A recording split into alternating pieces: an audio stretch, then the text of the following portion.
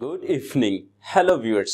Welcome back to my channel Balal Language School. Today we learn types of doctor or how will you give appointment to different doctor. আজকে আমরা বিভিন্ন ধরনের ডাক্তারের কাছে কিভাবে appointment দেব অর্থাৎ ডাক্তার দেখানোর কিভাবে শিডিউল দেব সেই সেন্টেন্সগুলো এবং পাশাপাশি ডিপার্টমেন্টের নামগুলো বাংলা এবং ইংরেজি সহ জেনে যাব। তাহলে চলুন জেনে নেই। এখানে লেখা আছে টাইপস অফ ডক্টর অর্থাৎ বিভিন্ন ডাক্তারের নাম অথবা তাদের ডিপার্টমেন্ট, কে কোন জায়গায় কাজ করেন অথবা কে কোন বিষয়ে কাজ করেন, কারণ সেইটা জানলেই আপনি যথাযথ চিকিৎসার জন্য তার ডিপার্টমেন্টে যেতে পারবেন। তাহলে আই ওয়ান্ট টু সি এ শার্লেটন, আমি একজন হাতুড়ে ডাক্তার দেখাতে চাই। শার্লেটন মানে হচ্ছে হাতুড়ে doctor. I want to C A শার্লেটন।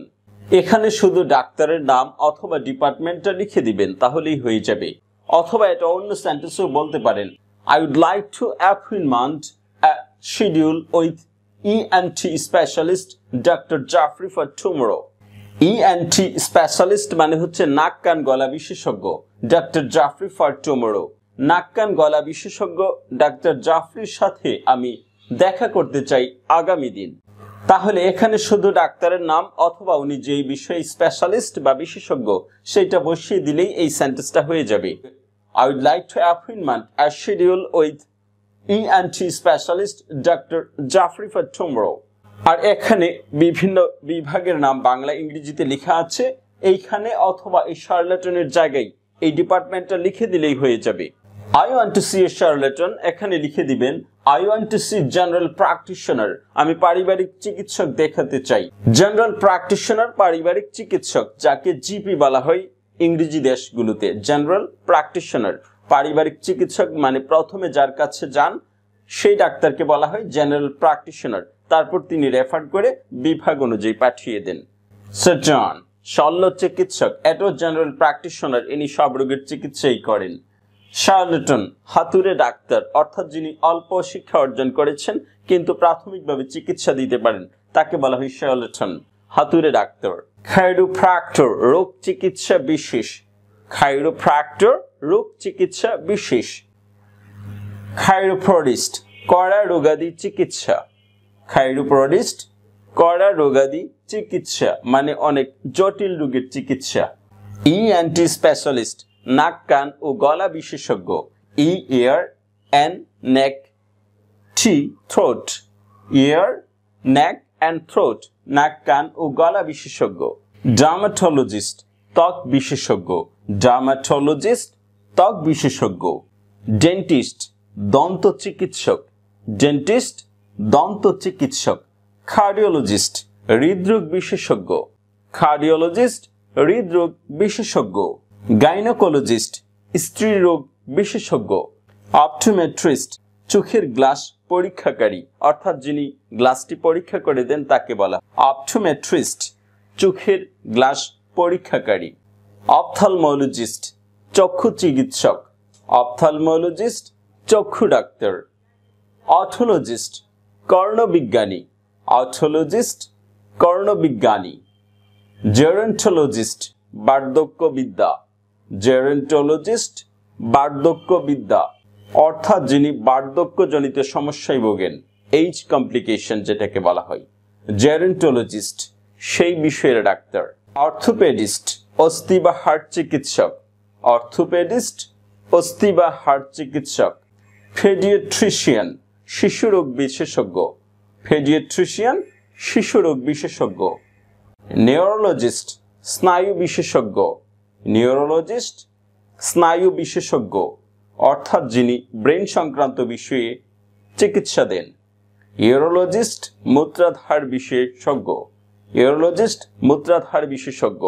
Endocrinologist অন্তঃস্রাবী বিশেষজ্ঞ অথবা ডায়াবেটিস বিশেষজ্ঞ। এন্ডোক্রিনোলজিস্ট অন্তঃস্রাব বিশেষজ্ঞ অথবা ডায়াবেটিস বিশেষজ্ঞ।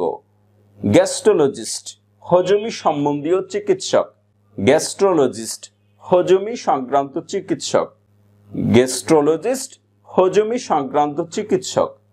Haematology রক্তবিজ্ঞান, haematology রক্তবিজ্ঞান। অনকোলজিস্ট ক্যান্সার বিশেষজ্ঞ, অনকোলজিস্ট ক্যান্সার বিশেষজ্ঞ, রাইনোলজিস্ট নাকের চিকিৎসক, রাইনোলজিস্ট নাকের চিকিৎসক, প্যাথোলজিস্ট রোগবিদ্যা, প্যাথোলজিস্ট রোগবিদ্যা, সাইকিয়াট্রিস্ট মানসিক রোগের চিকিৎসক, সাইকিয়াট্রিস্ট মানসিক রোগের চিকিৎসক, সাইকোলজিস্ট মনস্তাত্ত্বিক, সাইকোলজিস্ট মনস্তাত্ত্বিক চিকিৎসক, অর্থোডন্ট্রিস্ট দাঁত এবং চোয়াল বিশেষজ্ঞ, অর্থোডন্ট্রিস্ট দাঁত এবং চোয়াল বিশেষজ্ঞ, অর্থোডন্টিস্ট দাঁত এবং চোয়াল বিশেষজ্ঞ। এভাবে আমরা ইংরেজিটা জেনে গিয়েছি। তাহলে এখানে এই শব্দটাকে আপনি ডিপার্টমেন্টেও নিতে পারেন, আবার যে চিকিৎসা করে তাকেও নিতে পারেন। তাহলে এখানে লেখা আছে গাইনোকোলজিস্ট স্ত্রী রোগ বিশারদ। এটা আবার স্ত্রী রোগ বিশারদ অর্থাৎ যে ডাক্তার চিকিৎসা করে তাকে না বুঝিয়ে ওই ডিপার্টমেন্টটাকে বুঝাতে পারি, তখন ডিপার্টমেন্টটাকে বুঝালে কি হবে? গাইনোকোলজি স্ত্রী রোগ, এতটুকু অর্থ হবে।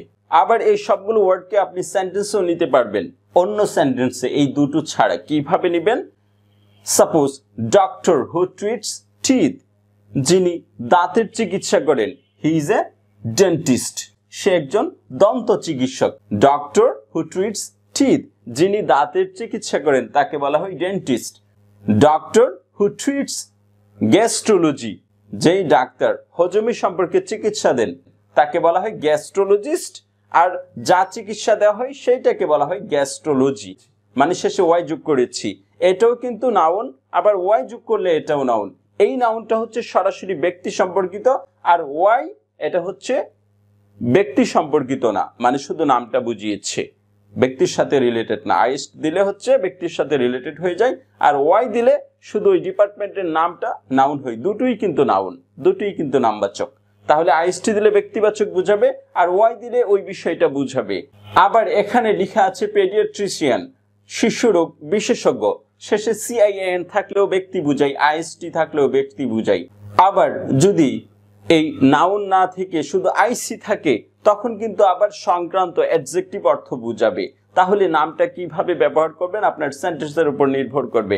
এটাকে আইএসটি বা সিআইএন দিয়ে ব্যক্তিবাচক ব্যবহার করবেন, নাকি ওয়াই দিয়ে শুধু ওই নামটা বুঝাবেন, নাকি আইসি দিয়ে সংক্রান্ত এভাবে বুঝিয়ে অ্যাডজেক্টিভ ব্যবহার করবেন, তা আপনার উপর নির্ভর করছে। তাহলে এগুলো বলার ক্ষেত্রে কয়েক ধরনের হয়ে যেতে পারে।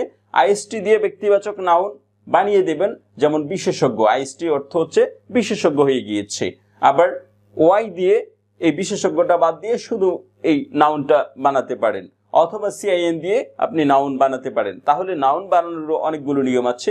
এই বিষয়গুলো একটি ভিডিওতে আলোচনা করেছি, যদি ভালো মনে করেন ওই ভিডিওটা দেখে আসতে পারেন, তাহলে নাউন ব্যক্তিবাচক, বস্তুবাচক, নামবাচক কিভাবে বানানো হয় এবং অর্থ কিভাবে উঠে তা বুঝে যাবেন। ভিডিওটি সম্পূর্ণ দেখার জন্য ধন্যবাদ।